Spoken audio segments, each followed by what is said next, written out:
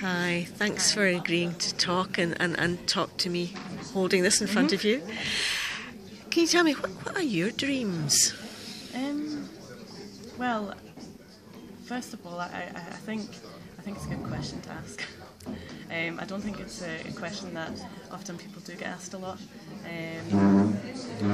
For when you've asked me that question, it's really made me think. I don't really have a direct response personally that I have, but I feel it's something that we really need to be asking clients a lot. And by clients I mean I am a social worker for mental health services, so therefore individuals with mental health problems. I think it's a good question to ask them. I think when asking people what are their dreams, I think really what we are asking is what do they want to achieve in life, and what are their ultimate goals. I think for individuals, which are different on many levels. For one person it could just be to simply get a holiday, and for somebody else it could be to achieve employment. I find that quite a lot.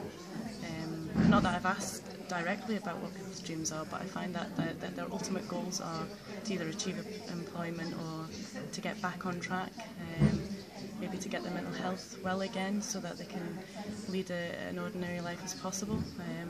I find these are quite important to people. Yes, definitely. And it sounds as though you're thinking really why it's important to them. I mean, how do you think we're going to encourage and help people to dream? I think in order to do that, it's about what questions we ask. And I think for me as a social worker, working with individuals with mental health problems, it's important how I ask a question.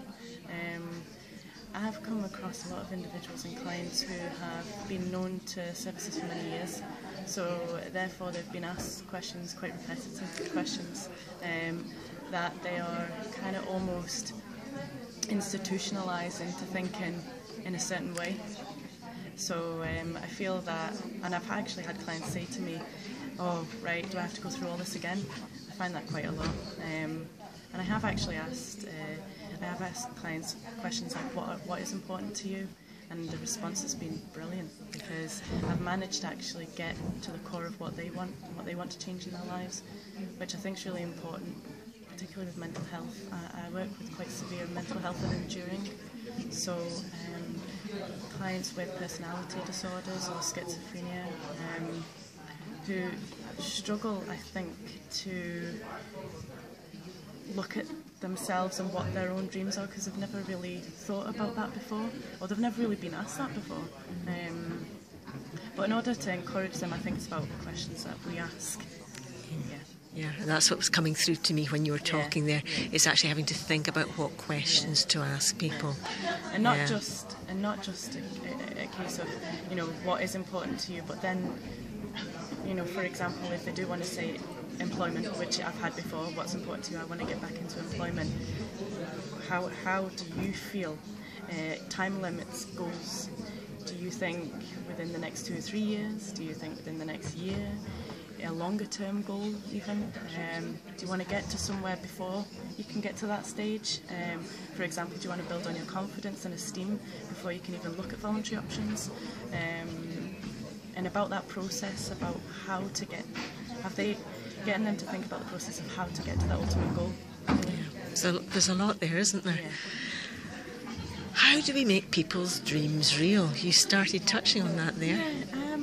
Well, for social work, and from me personally, I complete assessments for individuals, and that assessment, I feel, again, in order to make people's dreams real, it's about how I do my assessment.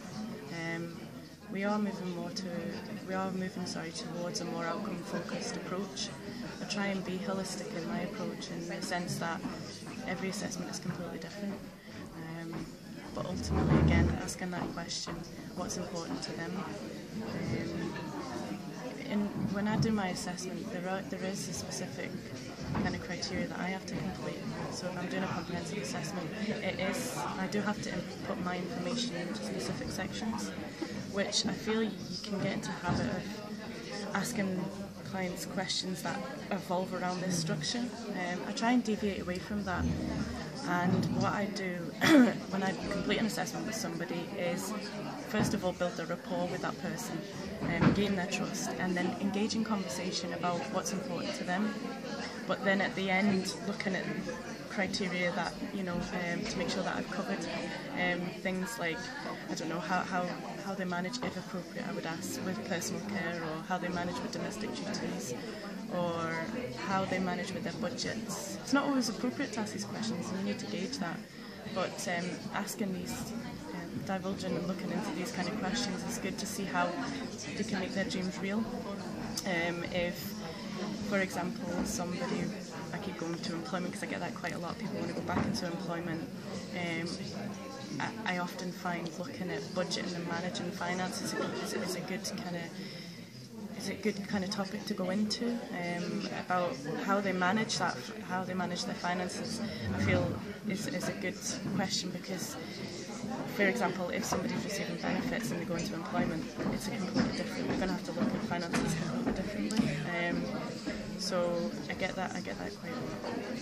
But yeah, I mean, I feel like I focus more on employment, but other dreams, for example, a gentleman who would like to go on holiday, and financially that isn't feasible in terms of eligibility criteria with the council. But I'm forced to look at other ways, imaginatively and creatively, to see how we can meet that dream.